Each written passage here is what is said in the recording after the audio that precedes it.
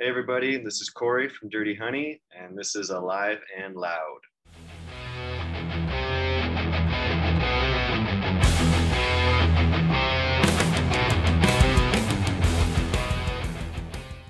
Welcome to Alive and Loud, guys. Thanks so much for tuning in. Today we are doing a part one of our drummer series, and today we have a special guest. It is Corey from Dirty Honey. Thanks for joining us today, man. Oh yeah, thanks for having me. So you guys just started touring here recently, and I got to say that's probably been the highlight of your year so far, right?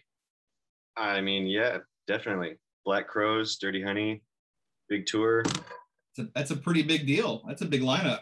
Yeah, it's been Like fun. I was saying before, the last time I seen you play was St. Louis at the pageant with Skillet and Alter Bridge, and that was one of my absolute favorite shows that I caught in the last probably 5 years. You guys were on fire that night.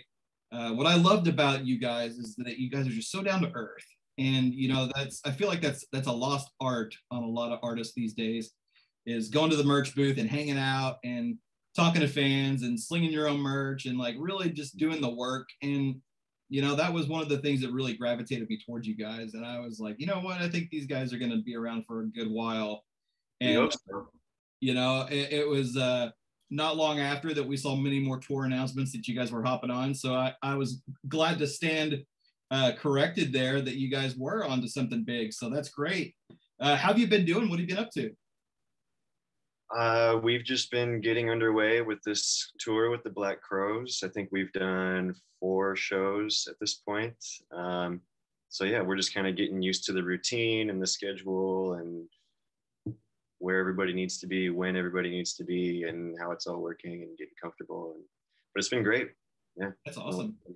Like I said, I narrowly missed you guys in Nashville, and I'm really I'm upset, but I'm not upset. As you know, we just had another baby. So we're happy that she's here, but super bummed that we missed you. So hopefully, as long as you're within 5 hours, I'm game to drive. I don't care.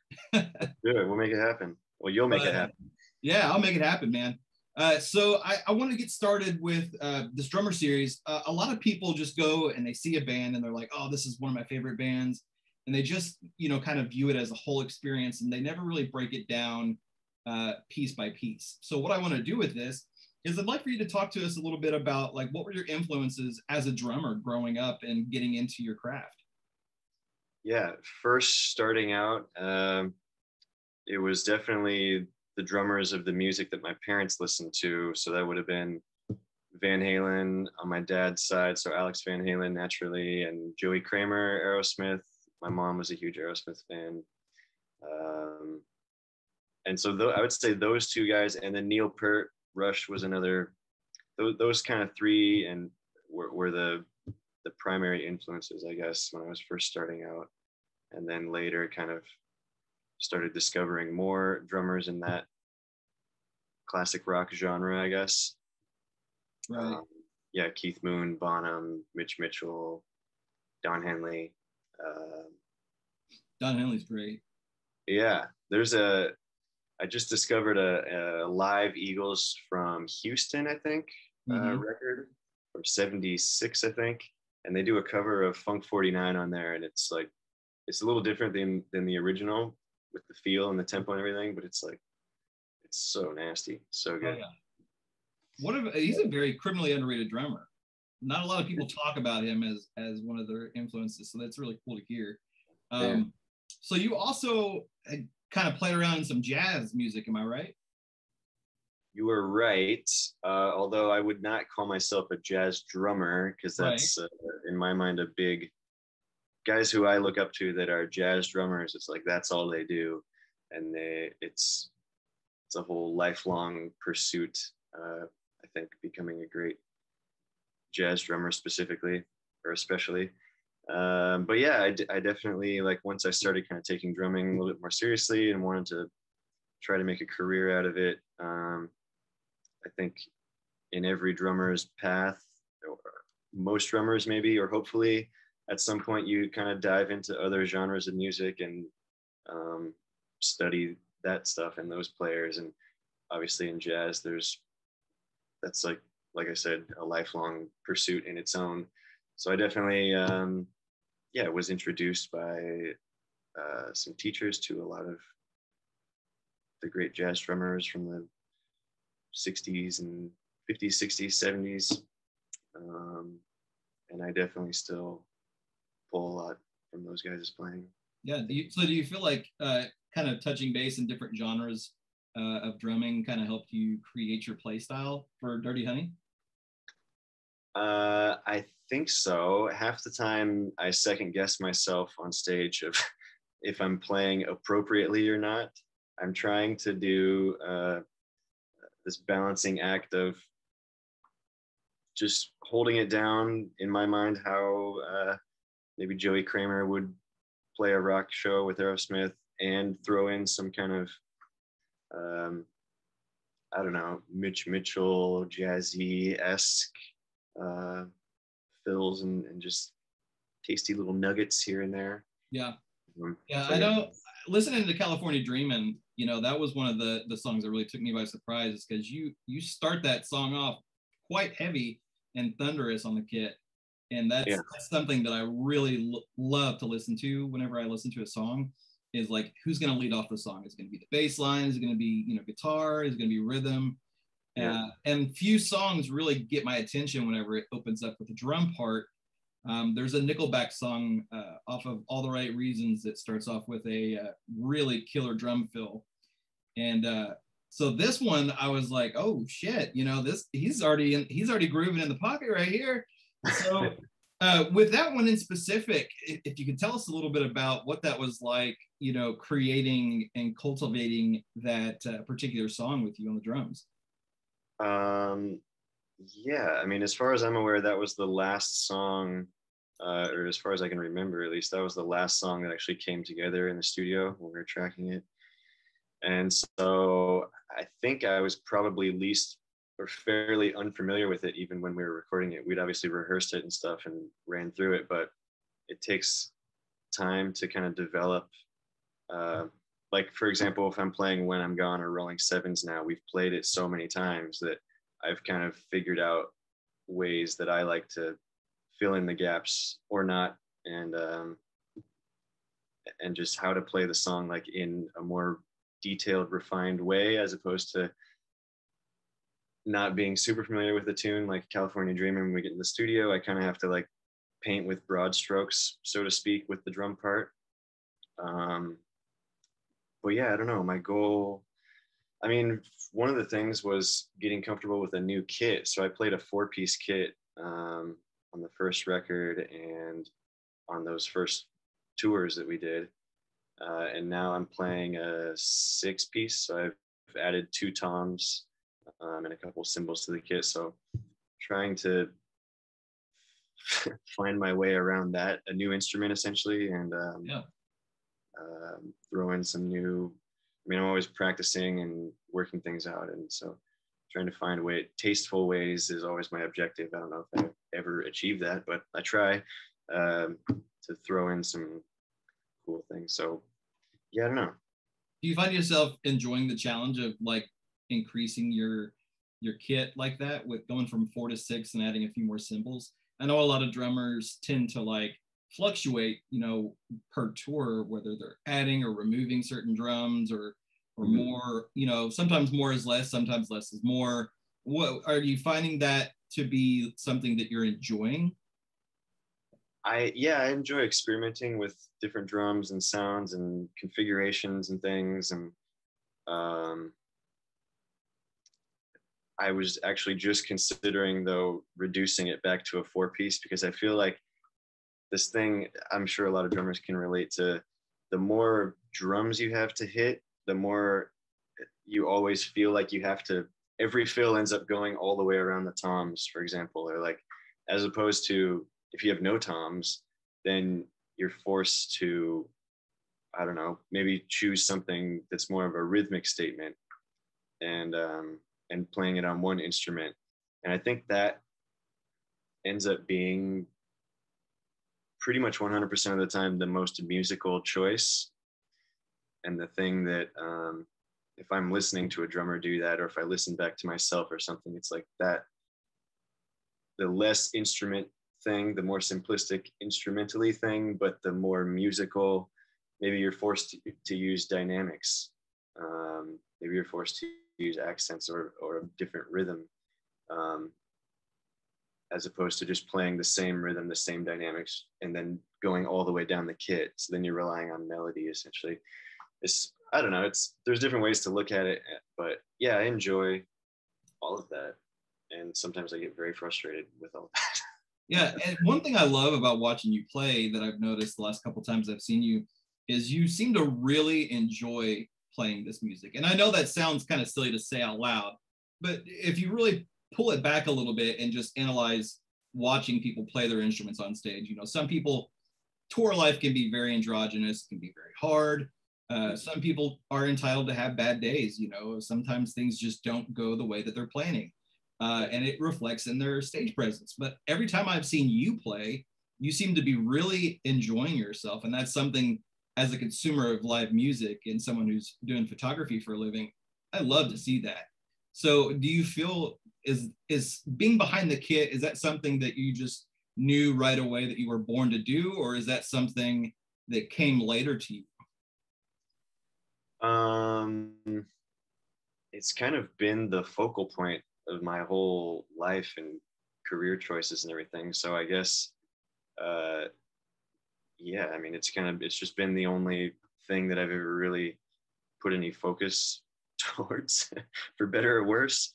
But yeah, a lot of times when we're playing and up on stage and things are gelling and the crowd's into it and everything's just kind of aligning, I definitely have moments where I think to myself, like, this is very cool and I can't really imagine myself doing anything else. Yeah. So that's awesome.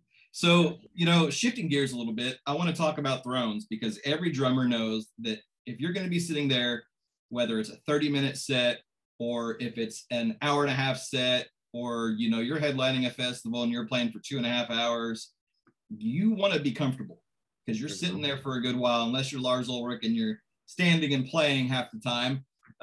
So tell us, what is one of your favorite thrones to sit on and why? Like, could you tell us about why that's also important for you? Favorite throne? I've never been asked this question, so props. I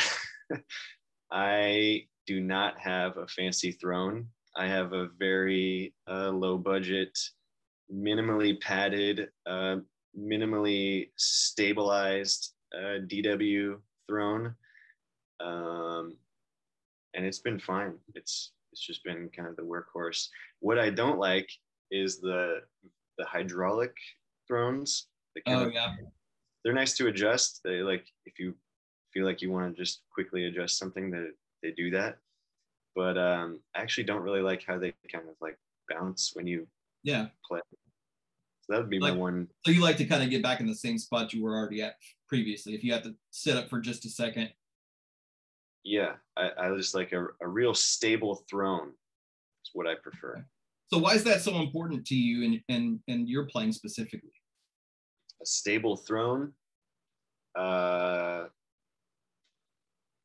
don't know. I mean, I play heel up, so I play on the balls of my feet, and maybe a bouncy throne, if it's hydraulic, maybe gets in the way of some of that. There's no anchor point for me to like sit my butt on and be supported, for me to play with my heels up, maybe. I know for me, whenever I drive to a show, and I know it's probably completely unrelated, but whenever I'm driving like the 2 to 5 hour distances, I have to pull over at some point and get off my ass, because it's super uncomfortable to sit for so long. So I can't imagine when you're actually working and playing on the kit, you're going to have to kind of sit up just a second just to kind of get your bearings right. So, yeah. I mean, if we're only playing for like an hour or 55 minutes, like we're doing with the Crows now, it's not too bad for me.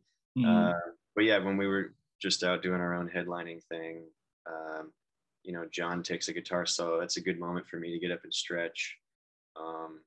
The other thing that's maybe related to drum thrones is posture. I have absolutely horrific posture when I'm playing. And so that's something that I'm trying to work on, and sitting up straighter. And now, Now, to kind of segue into that, because I've been doing my research, and you actually do yoga, right? I was like 3 years ago, and then 3 years back. So I had a 3 year period 3 years ago that I was very much into yoga, and that yoga was actually for a brief, well, a 3 year period, the focal point of what I was doing. So I was doing like 2 or 3 classes a day. I was taking it very Yeah. seriously, Do you feel like it helped with your posture and things like that? definitely during that time when I was doing it that much, yeah, I would sit down, even walking through a grocery store, or whatever. It's like you're standing up straighter, your shoulders are back and down. But since I kind of fell out of the loop with it a bit and haven't been practicing. I still practice here and there just to like stay somewhat limber. But I was gonna say, do you do any like pre-show stretching or anything like that to get ready?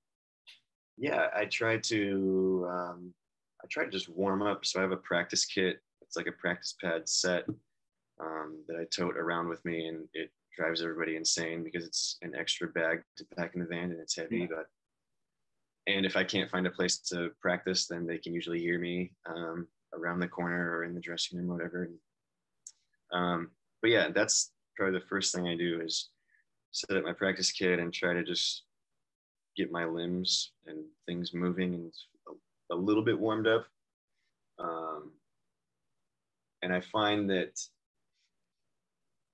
if I don't warm up and I get out on stage and I'm overly excited or something and not paying attention to conserving energy throughout the show, and if I just go out guns blazing, I get really bad forearm pump. But what I found is that if I can kind of like push myself to that forearm pump place on the practice kit before we go out, then it kind of gets it out of the way, and then I can go out there a little more guns blazing and not have to worry so much about fatigue right off the bat. Yeah. Aside from that, I mean, I just do like wide-legged forward fold, stretch my basic stretches and stuff to loosen up. Nice. Well, I know, like I said before, when you step behind the kit, I've never seen you put on a bad show. I'm sure that, as a drummer, you're thinking, well, I've had bad shows, because everyone is, very critical of themselves. And that's the good thing about being in this community, is we don't want to be complacent and think that, well, I just played my best show, it can never get better than that. We always want to improve. But I do have to say, like, every time I've watched Dirty Honey play on stage, and if any of you that are watching or listening have seen Dirty Honey, that Corey is just in his zone every single time that he's playing. So stretching is a key thing. If you're an up and coming drummer, make sure you're doing some stretches, because you don't want to get up there and lock up and have those sort of things happen to you live on stage, whether it's for 10 people or 10,000 people. Corey, I want to ask, man, so if you're going to break down your kit, what is the kit that you're rocking on right now? What are you using? Yeah, currently it's a DW Maple Jazz series. So I think those shells are kind of crafted or shaped towards the 70s Gretsch vibe, so of a gumwood something in there. Yeah, they're beautiful. Yeah, and it's just a black lacquer finish. So 10 by 7, 12 by 8, 14 by 12, 16 by 14 toms. Kick is a 22 by 16. At some point I want to step it up to a 24. But for now it's a 22. And the snare is 14 by 7. Beefy boy. Oh yeah. And what kind of cymbals are you? Are you a Zildjian man? Right. Yeah. I don't have like an official deal or anything with Zildjian, but yeah, Zildjian's pretty much always been. Well, if they're watching right now, maybe that can change. You never know. Give this man an endorsement. We'll see. I won't say no, Zildjian. Yeah, so I use pretty much all Zildjians. Well, actually, all Zildjians. And that's just a mixture of stuff. I'm switching out cymbals a lot from show to show, trying to figure out. It's hard to find I don't know, it's hard to find a good a match set where For sure, I yeah. like the crashes to all have a harmonious pitch association, I guess, within one another. The ride I'm using is a 23-inch K prototype, so it's pretty beefy, pretty heavy, but still kind of dark. And then I've got usually just two 20-inch crashes. Right now, one's an A custom crash, another one's a custom ride. That's my second crash. Every once in a while, I'll throw up on the left side a 22-inch Constantinople thin ride. And that kind of spawned from one of the things I like to try to practice here and there is playing whatever groove I might play normally, and then whatever down the road, for example, or something, but lead with my left hand and try to make it feel good, but switching roles with my hands basically. So I put a ride up from time to time to try to exercise that and challenge myself. Also, it's a nice texture to have a really dark kind of jazzy ride cymbal as opposed to my main ride. It's a little bit more harsh, I guess. I was gonna say, it probably feels kind of nice to change it up a bit on that. Yeah, it's back to that balancing act thing. It's interesting because it's like I do hear in my head from time to time more drums in fills in certain spots, or more cymbal.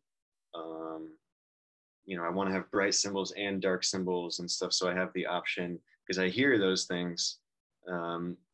And when I'm reduced to a small kit, it's like, I wish I had the extra floor tom or the trashier crash or something. But it's a kind of a catch-22 because it's like, okay, well, yeah, you might be able to play a bigger kit and have those voices in your arsenal more readily available. Yeah. But what you're compromising maybe, and this is what I'm trying to figure this out with my playing and stuff, is you might be compromising musicality in a way. Like maybe you wouldn't have that different crash sound or the bigger floor tom to end the fill on. But without that, like I said, then it forces you to use dynamics, and that's always a good thing, or more syncopation, or things like that. And the hi-hats I'm using to round out the cymbal thing is I just picked up actually a pair of 70s new beats that are working out pretty nicely. Okay. So still Zildjian vintage. I also have a 50s Avitas 20-inch ride that I throw up sometimes. Yeah. Well, that's a hell of a damn kit right there. Yeah. So I know you guys are out with Black Crowes right now, which has got to be pretty amazing for you. You know, everybody's listened to them growing up. What are some other artists that you'd really like to get in and tour with? Oh, man. I don't know. I mean, for me personally, like I said, growing up with Aerosmith and Van Halen, I mean, Van Halen, I guess, isn't going to happen now, unfortunately, because of Eddie's passing, which I'm still not ready to accept months later. Yeah, it's pretty hard to accept that one, man. That one hit close. It doesn't seem real, right? It's like, he can't be gone. What? He's not. But it's really awesome to kind of see what Wolf is doing, to carry on his dad's legacy. It's right. A tremendous thing. I'm actually going to go cover them in Louisville. So it's going to be awesome because I enjoy his music, but it's also going to be like a really almost emotional time, in the photo pit because of the circumstances. So yeah, we're unreal. Yeah, we're doing a show with him late September, I think. So. Oh, cool. Where at? That's a great question. It's on the website somewhere. I don't know. I'll put the dates in the description. I'll find them. Thank you. Yeah, I don't know. So Aerosmith, Van Halen. I mean, opening for The Who when we did that a couple years ago was amazing, and that was very surreal. I mean, the Black Crowes is amazing too. It's it's a pinch me moment for all of it. Yeah, very, very cool. So they're a great band too. I was watching them. I think did we play last night? We played last night, and or no, we didn't play last night. 2 nights ago. I was watching them from up on the side stage thing. And yeah, they are very good. Well, it's awesome to see, man. I want to ask if you could give any drummer that's currently playing, or anybody who's thinking about picking up a pair of drumsticks and getting into it, what would you give them for advice? I mean, to not get too heady and too into it, I would just say have fun. Just do what you enjoy. How's that? Pretty sound advice for me. I know I have absolutely no rhythm other than tapping on the old steering wheel there, that's about as much drumming as I do. I don't even try to attempt the air guitar, so I'll just stick to tapping on the steering wheel as I drive, listening to Rolling Sevens. But Corey, it's been awesome to talk to you, man. I look forward to everything that you got coming up. Like I said, hopefully we'll link up on the road here soon. For those of you that are watching and listening right now, whether you're in your car, or you're at home, or in your office, you're watching us on YouTube, make sure you follow Dirty Honey. Make sure you keep up with Corey. Very great drummer here, and I'm excited to see what all is coming up for the band next. Me too. We'll see. All right. Well, guys, thanks so much for tuning into Alive and Loud Drummer Series Part 1. Corey, thanks for being our first guest. We really appreciate it. The door is always open whenever you want to come back and hang out. Thank you. Appreciate it, man. Good to see you. Appreciate you. Good to see you, man.